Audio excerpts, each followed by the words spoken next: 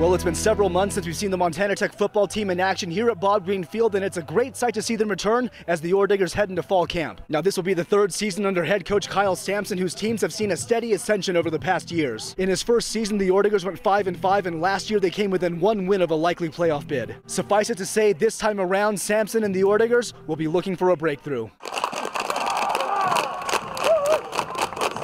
You know, first day is always exciting, and just really getting out there and seeing what we're about and trying to get a little bit better every day. Sampson's team has stayed true to that mission, and last year's campaign showed just how far this team has come, as Tech narrowly missed out on an at-large postseason bid with a 7-3 record. The Ore Diggers feel they've got something special brewing this season, and they'll chase that goal with the same one-day-at-a-time mentality that saw them place third in the Frontier Conference last year. We know that it's going to be a heck of a challenge this year, but we got a lot of guys back, a lot of experience. You know, we've got our same coaching staff. Everybody's back under my staff, which is incredible.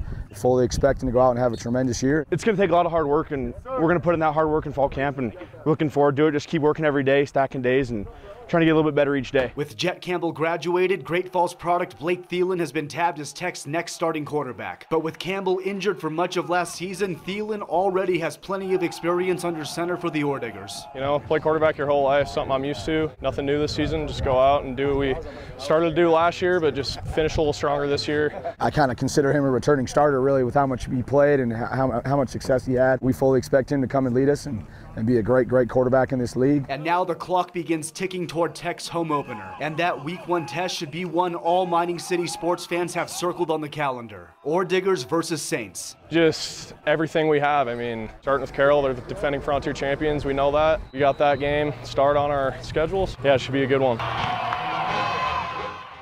Now Tech will play 3 of its first 4 games right here at Alumni Coliseum, beginning with the Copper game on Thursday, August 31st at 6 p.m. In Butte, Luke Shelton, MTN Sports.